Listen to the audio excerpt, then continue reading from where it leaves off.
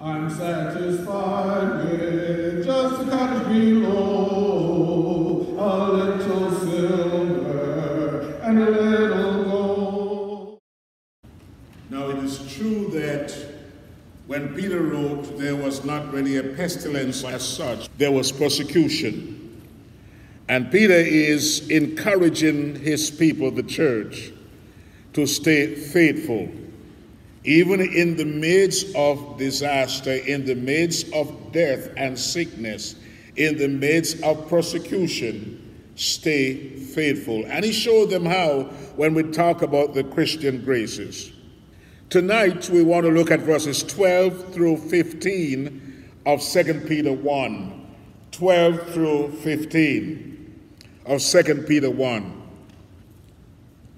Now, normally we would read what the King James said, but I want to use a different translation again tonight.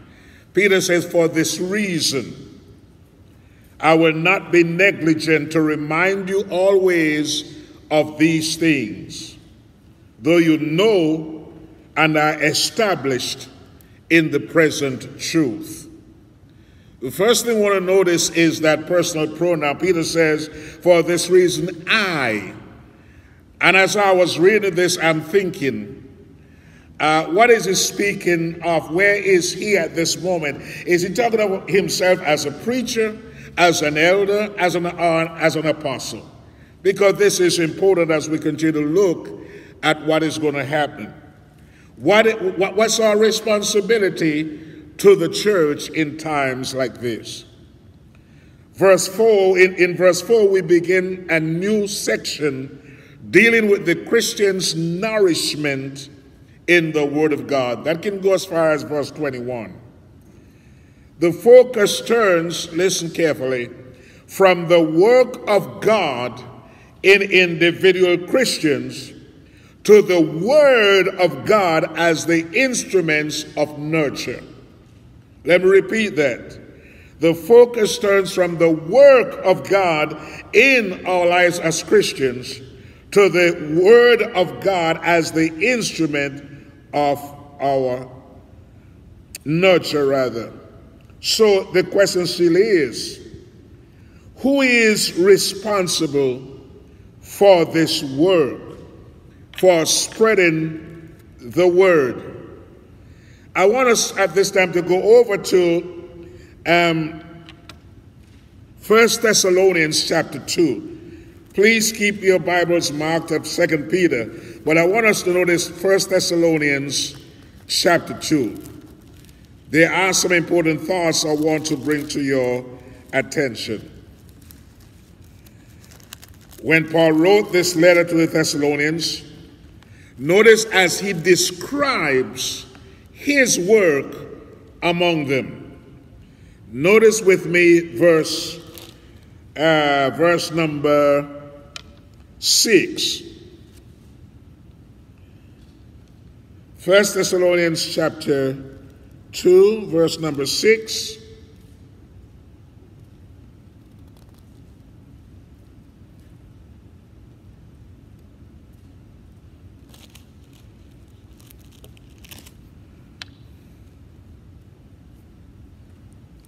All right. Let's go back to verse 1. "For yourselves, brethren, know our entrance in unto you, that it was not in vain. But even after that we had suffered before, and were shamefully entreated, as you know, at Philippi we were bold in our God to speak unto you the gospel of God with much contention." Now look at the mind of Paul, 1 Thessalonians chapter 2. Looking at the mind of God, Paul is showing us in this passage that, of course, he was treated badly. But because, or despite the fact that he was treated badly or rudely, did not mean that he should return the favor.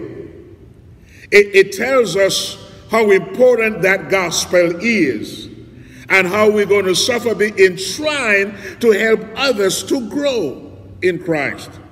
It's not going to be as easy as we think it is. Hey, that person is a Christian. That person will understand. Not necessarily so. But I have to understand what my responsibilities are. Notice in verse 3 he says, for our exhortation was not of deceit, nor of uncleanness, nor in guile, but as we were allowed of God. Listen to this now. We were allowed of God to be put in trust with the gospel. We, Paul is talking about, not only the apostles, but preachers as well and leaders of the church. We are allowed. In other words, God granted us a favor. It's the favor of God. So it is not how people respond to us. It's what God has placed in us that we have to do. It is good that everyone responds well, but that's not normally the case. But that doesn't change our responsibility. That doesn't change our attitude. As it says, we were allowed of God to put in trust with the gospel. Do you know what that means? It's like a parent. Here comes this little baby in your arms that God puts in your hand. And your responsibility is to nurture. Your responsibility is to teach, to bring this little thing up into the way of God. Do it as God would have you to do, as God wants you to do it. And so in the church, we're going to see in a minute that Paul says something that is good. For he says in verse 6, nor of men sought we glory, neither of you nor yet of others, when we might have been burdensome as the apostles of Christ. Verse 7, look at verse 7. We will deal with this in a minute. He says, notice how he came in. He says, but were gentle among you, even as a nurse cherisheth her children. Now, the idea of nurse here is not the idea of working in the hospital. A nurse was like a person put in charge of rearing children. That's the idea. In charge of rearing children that were not really yours. And Paul says, when we came into you, we came in gentle among you. Look at verse 8. So being affectionately desirous of you, we were willing to have imparted unto you not the gospel of God only, but also our own souls, because you were dear unto us. To me, that's the attitude Peter is talking about here in 2 Peter chapter 1 and verse 12. Peter said, for this reason. Now, since Asia Minor Christians possess a faith that sustains godliness, Peter now insists that they live by truth. Peter reminded his audience three things to retain the contents of this epistle. Look at verse 12 again, and verse 13, and verse number 15. Look at verse 12 again. Oh, back to 2 Peter chapter 1 and verse 12. To put you always in remembrance of these things, though we know them, and be established in the present truth. What is Peter saying? You could have heard this thing over and over, yet we have to repeat them. We have to keep repeating them.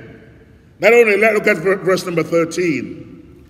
He says, yea, I think it meet, as long as I am in this tabernacle or in this body, to stir you up by putting you in remembrance. Elders, preachers, teachers, we have to keep on doing this. Look at verse 15. Moreover, I will endeavor that ye may be able after my decease to have these things always in remembrance. Now, when you look at an Old Testament passage, Isaiah 62, verses 6 and 7, let me read this passage to you. Isaiah 62, verse 6 and 7. God said, I have set watchmen on your walls, O Jerusalem. They shall never hold their peace day or night.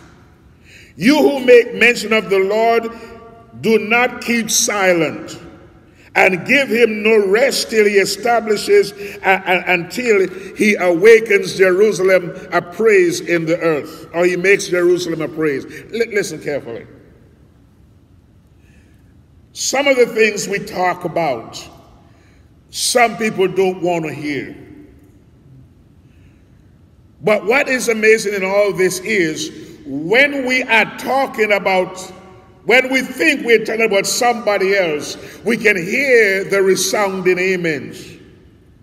But then when you are involved in these things, you get angry when they're repeated. What shall we do? What should we do as preachers and elders? What should we do? Should we keep silent because you don't like it, because it touches a part of you? No. No. Peter is simply saying, I'm going to do this until I die. And when I die, I hope you remember what I said unto you. The Apostle Paul has almost the same sentiment.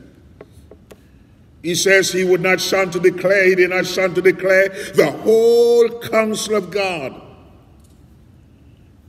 Listen to this. What's the principle here? The principle here is this. Christian leaders who are sharp review crucial doctrines regularly for their people. That's what Peter is simply saying. We have to review doctrines regularly because we are apt to forget. So sometimes, yes, we have to keep on repeating some things. If they are right, wonderful. If they're wrong, or if you're wrong, then you need to change. You don't need to run. Because you must have heard something that touches deep down in you, that shows you still have a conscience. Listen, how do we apply this? Listen. We need to be reminded of what we already know to prevent dullness toward it, or worse still, forgetting it. Remember verse number 8, or number 9, verse number 8? Or 9 in 2 Peter 1. For if you do these things, they make you that you won't be barren nor unfruitful. So here the church needs stability in doctrine. The church needs stability in doctrine. This has been the downfall of many congregations. But listen carefully.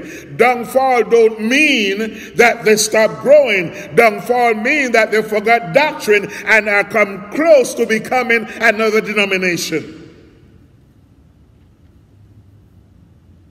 So we have to keep on because, listen, we have to learn how to be stable.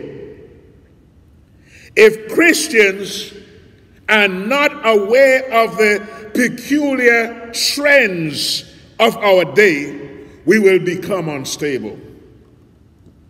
We will become unstable. So Peter says, again, go back to verse number 12, I will not be negligent. Back to verse 12, listen what he says.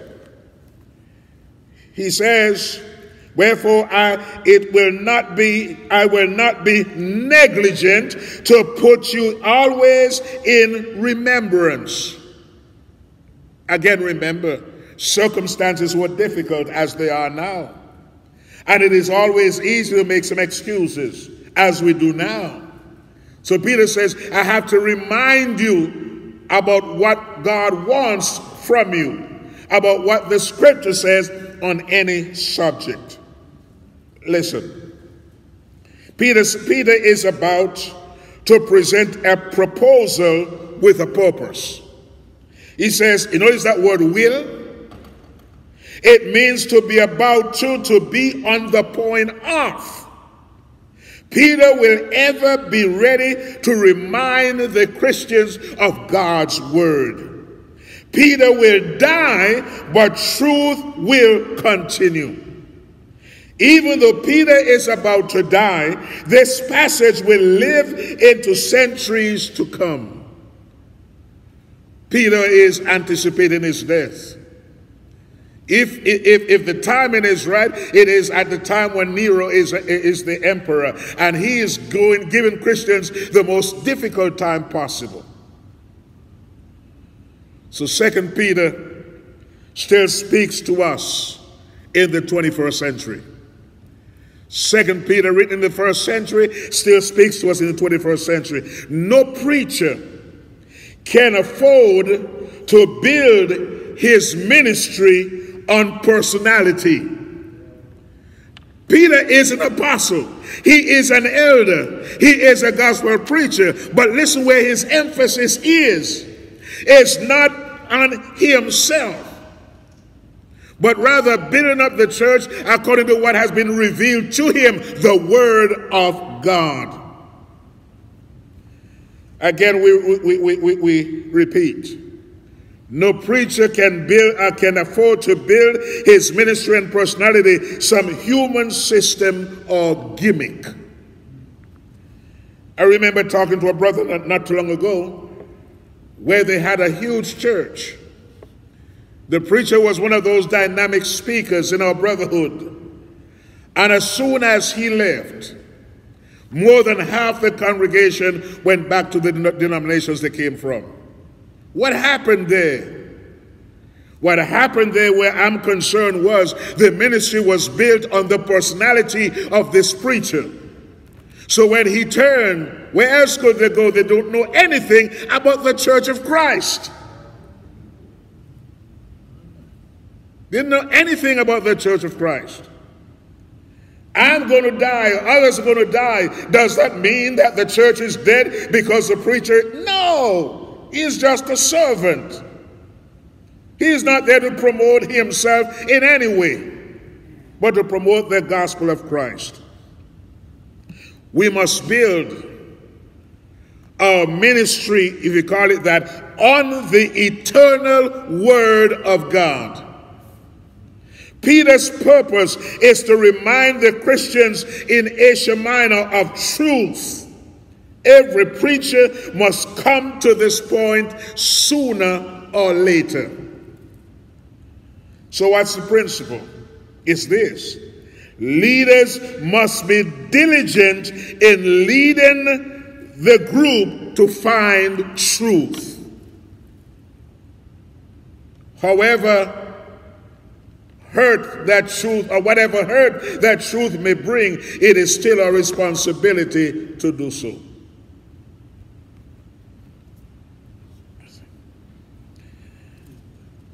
Many of us operate under the delusion that anything is good enough for the Savior. Now, I want to listen to this carefully.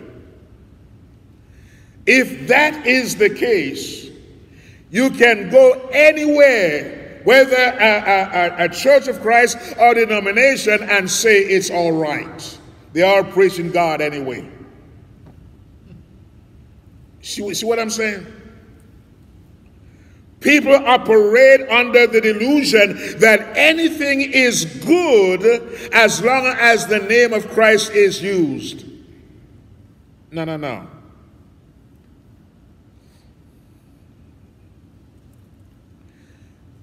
Should we preach and sing without preparation? Remember, anything is good enough for the Lord as long as it is sincere.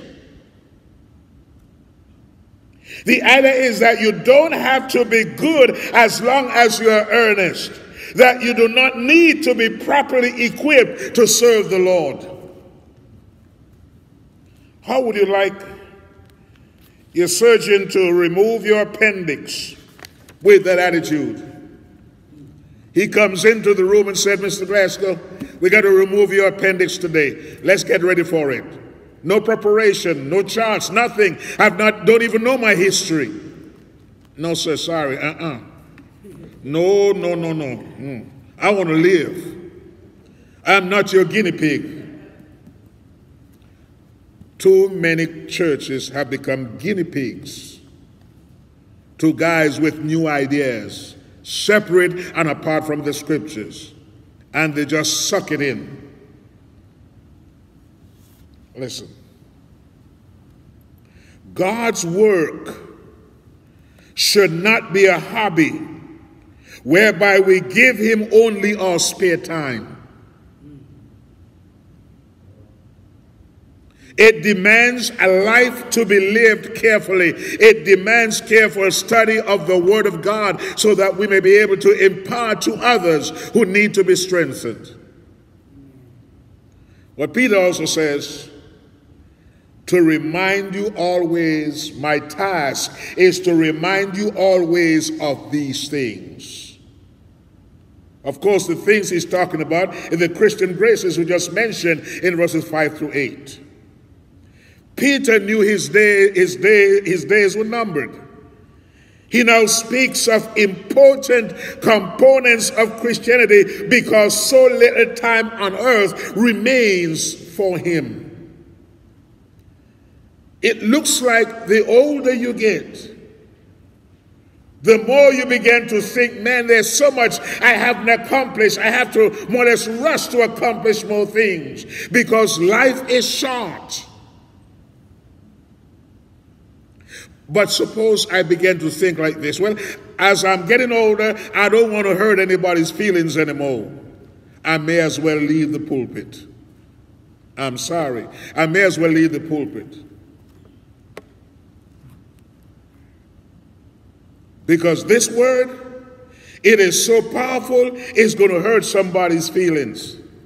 Not because people intentionally want to do bad, but we do it anyway, and we need somebody to remind us what the Word of God what Word of God teaches on that subject. We need that every day. At the point of death, we speak of things that are of most importance to us, don't we? God's purpose for the believer is to know the importance of God's word. This is a daily challenge for every leader. Remember, these things are 7 things listed in verses 5 through 7. These things have to do with the Christian life. When we get sloppy with Christian living, we become a distinct liability to the cause of Christ. Are you listening? And I don't think we want to become a liability. But it happens when we are not particular about how we live, what we say, how we talk, about our behaviors. We have to pay attention to everyday detail of living. And if we are a liability, listen, then we are not an asset. We are not a good advertisement of Christ. We are not a help, but a hindrance. Let's face the facts.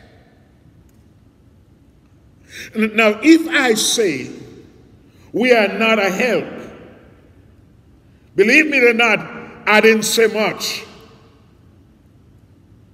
But if I say this, if I'm not a help, I'm a hindrance, I've just said a mouthful. And the thing is, we don't want to hear the second part. But the second part is what is so important to complete the first part. If I'm not a help, then I'm a hindrance.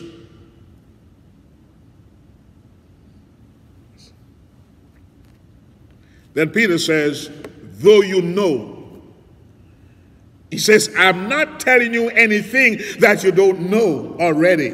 Though you already know these matters, but nevertheless, I will remind you of them. It is one thing to know these things in our minds. It is another thing to know them in our hearts. Look at the principle here. We need to familiarize ourselves with the familiar. You get that? Now, I don't mean sometimes to treat the guys bad in any way. But I suggest to the men, elder men, when your name is down for the Lord's Supper, don't come Sunday morning and get up there without going over it at home. You know what your responsibilities are. You can easily forget. It's amazing to see a crowd in front of you and everything is gone. But if you keep familiarizing yourself every week, this is what I'm going to do, this is how it is. Now, I've said to some brothers in whom I have seen some changes that you are doing a good job. You are making improvements. Because I see it. But when you keep on taking things for granted, listen to something else. Listen to this. We want to say this to the men as well. Get ready before you leave home to pray publicly. You might not be called upon, but the possibility always exists. We have to remind ourselves, we are not that good to know everything that we learned 20, 30 years ago and never touch it since. We're not that good, not that intelligent. Sorry to burst your bubble, but that's what it is. But listen, a good minister always reminds his congregation of fundamental truths. You know, sometimes people tell me, well, Brother Glasgow, I heard that 2 years ago. Why do you preach it again? Well, glad for you. What about the others? We need to be reminded of this. You won't believe how easy it is to forget. Let's suppose as preachers, we stop preaching the plan of salvation.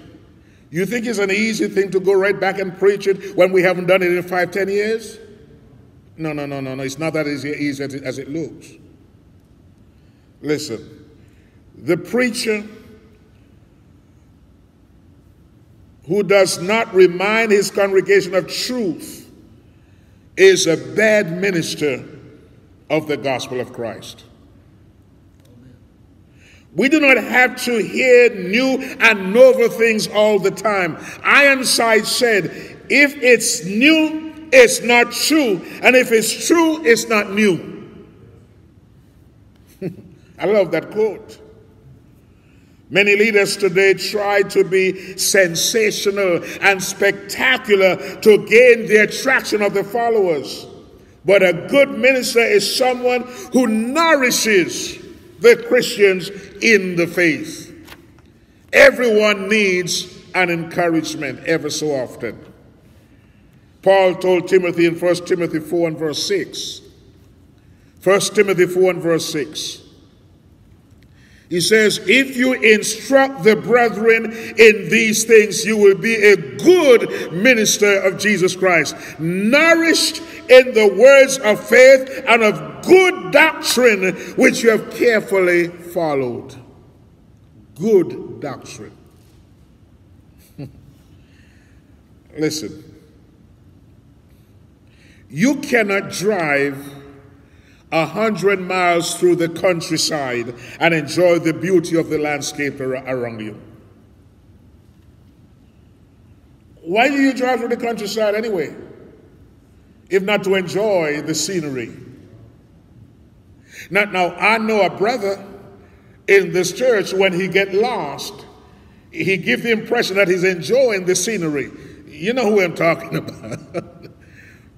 But seriously, Seriously, we need to understand what this means. You cannot go through things hurriedly and expect to remember anything. Neither can we speed through the Christian life and appreciate what the Lord has done for us. We need to spend time in the Word of God and thus in truth.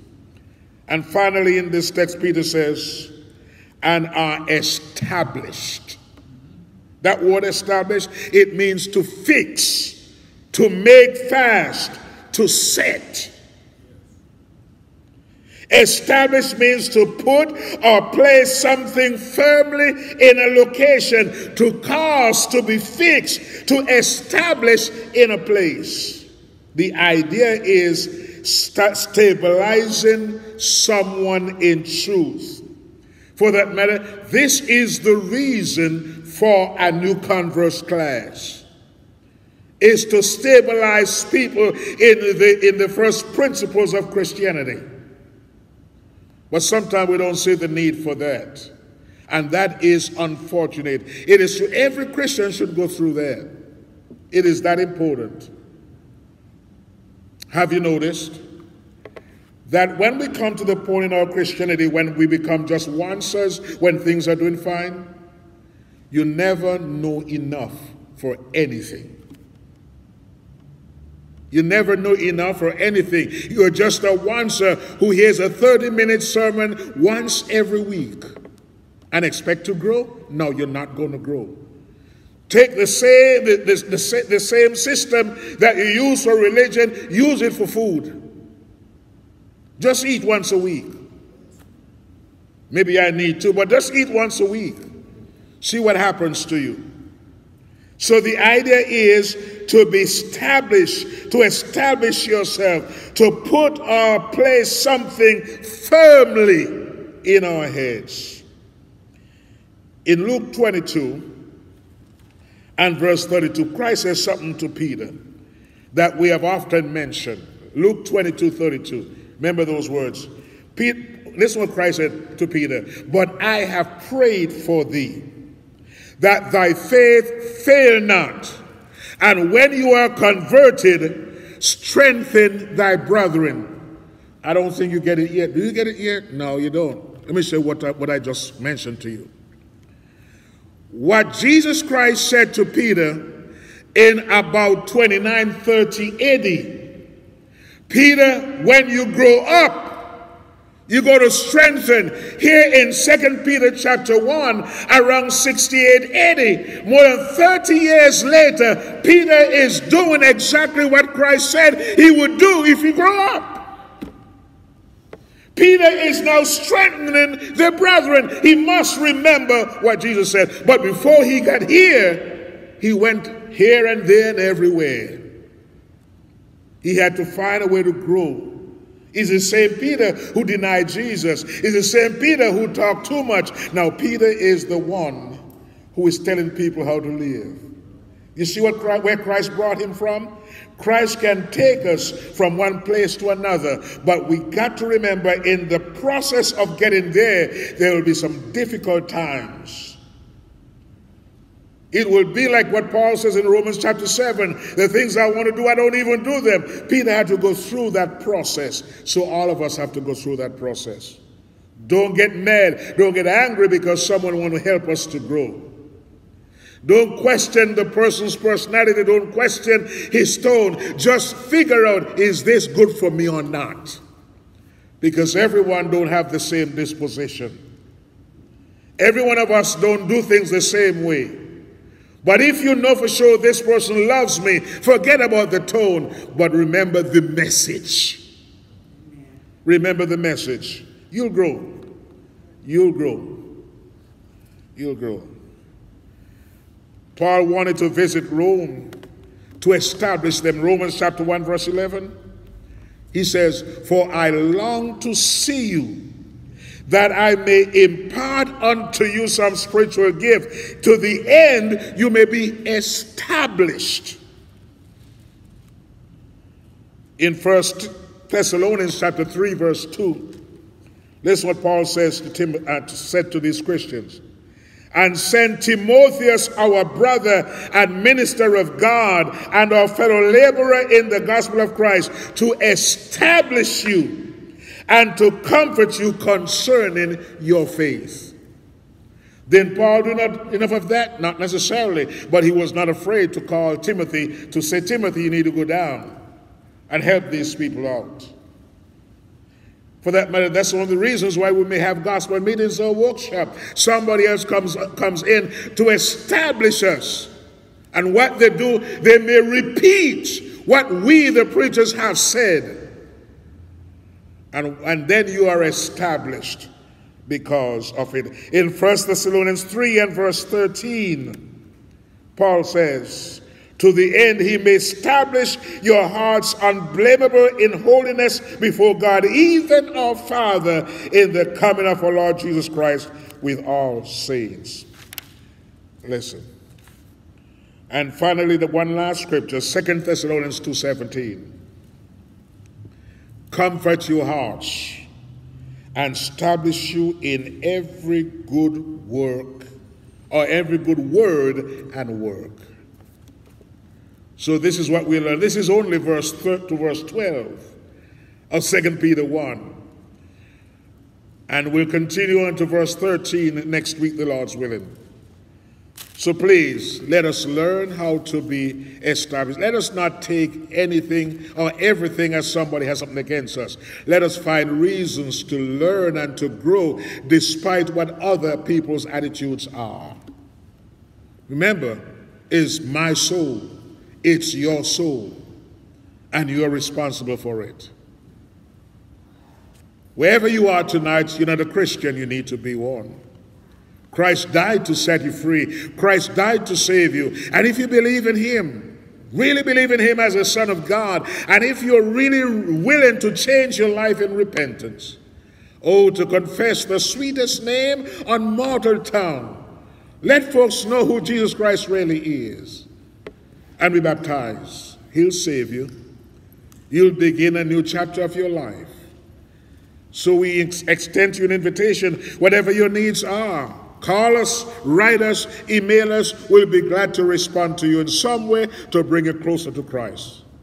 We're going to sing a song at this moment. If you're subject, why don't you make a request known? Would you be free from the burden of sin? There's power in the blood, power in the blood. Would you or evil a victory win? There's wonderful power in the blood. There is power, power, wonder-working power in the blood of the Lamb. There is power, power, wonder-working power in the precious blood of the Lamb. Thank you so much for tuning in tonight. We hope and trust that we have said something to build you up in the faith of our Lord Jesus Christ. And we want to remind you, Sunday morning, of course, we will be doing the same thing. Brother Joshua Cantrell will be our speaker this coming Sunday. So tune in at 9 o'clock, 11 o'clock, and 6 o'clock to hear this young man preach the gospel of Christ.